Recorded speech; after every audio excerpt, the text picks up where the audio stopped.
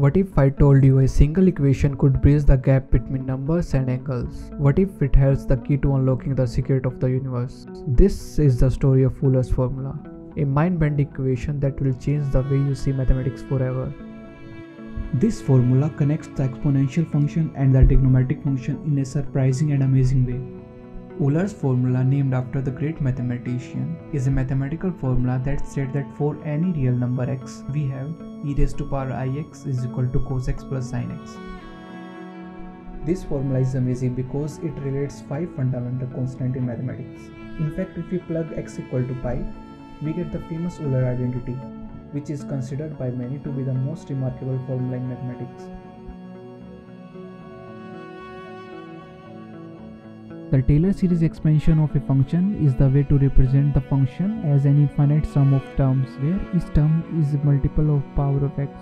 For example, the Taylor series expansion of e raised to power x is, the Taylor series expansion of cosine function is, and the sine function is. Now if we plug in ix instead of x in the Taylor series expansion of e raised to power x, we get, if we group the real and imaginary terms together, we get.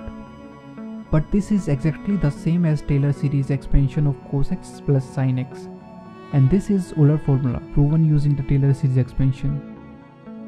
And if you want to prove it without using the Taylor series, then put z equal to cos x plus eta sin x and derivate it with respect to x. We get minus sin x plus eta cos x, which is equal to eta times z. Now we can do this and integrate it. We get this. If we put x equal to 0, we get z equal to 1. So this equal to 1. And this is Euler's formula. So Euler's formula is a powerful and elegant way to connect the exponential function and the trigonometric functions.